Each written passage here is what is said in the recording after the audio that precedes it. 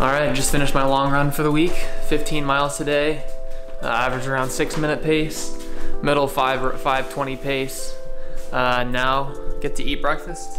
Just got back, whipped up a little smoothie bowl here. Got some fried eggs and cherry tomatoes, a couple cheddar cheese, biscuits, some bacon, a little coffee, a little water. So best part about the long run is breakfast.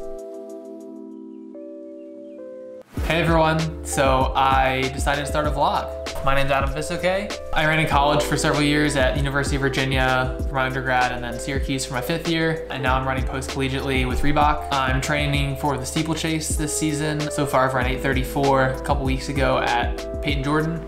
My next race is coming up on Thursday. I live in Seattle right now with my wife, but I travel a lot for races and training.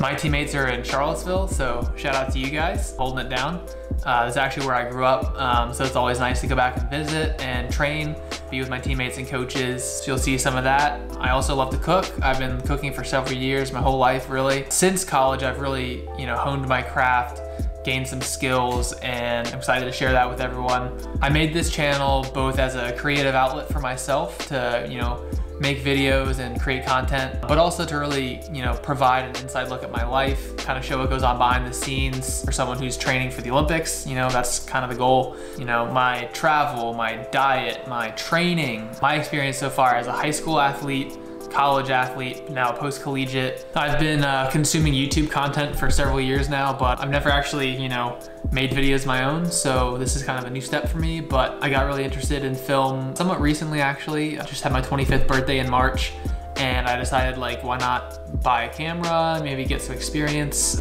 But yeah, I love to run and I love to cook, so if you're into that, it's the place to be. Thanks for checking me out, and see you in the next vlog.